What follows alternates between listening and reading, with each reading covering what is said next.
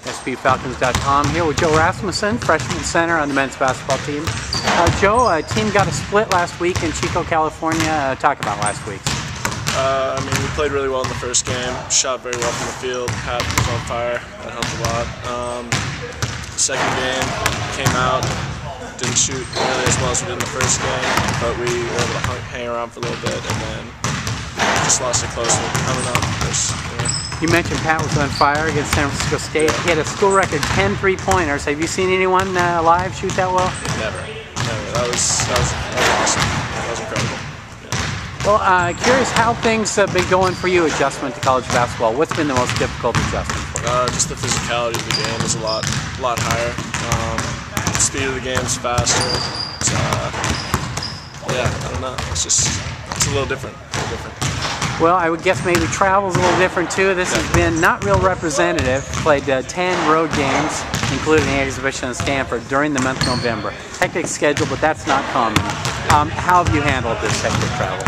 I mean, it's just kind of been adjusting to it. It's flights in and out every weekend, it feels like. And, I mean, it's a little different, but it's not that difficult, I feel like, for me at least.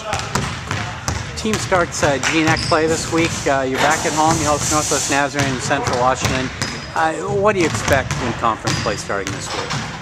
I really don't know what to expect. We haven't really gone over any film yet, so I mean, I've only seen Central play in their tournament that they hosted a few weeks ago, and they look pretty solid. But I feel like if we do what we need to do, we'll play well and hopefully win. Well, you come to SPU with a real good basketball pedigree. Your father, Blair, was a star player at Auburn High School, then Oregon, and then in the NBA for 8 years. Have you seen any footage of him play? No, not really. I've only seen little highlights here or there, but nothing too much. What have you heard about his days as a player, either from him or from other people that saw him? Well, he's told me he was really good. That was that's pretty much all he's told me about. That he was really good. Does he still play ball at all, or do you guys play much with him? A little bit, not too much.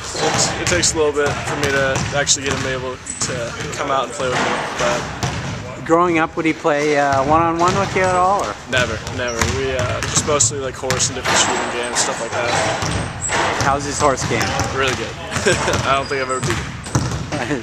Even still? Even still, yeah. How is he as a parent now of a college basketball player watching? How do you imagine he gets into the games, or is he critical? He's really hands off. He just lets me. He knows that it's my sport, it's what I want to do with it. So he's really hands off and extremely supportive, but hands off for the most part. Thank you. And lastly, off the court, how are things going academically and coursework? I think it's going pretty good right now. I mean, college classes, definitely adjusting from high school classes to college classes, it's difficult. The workload's a little higher, but I think right now it's going good. Great. Thank you very much. All right, thank you.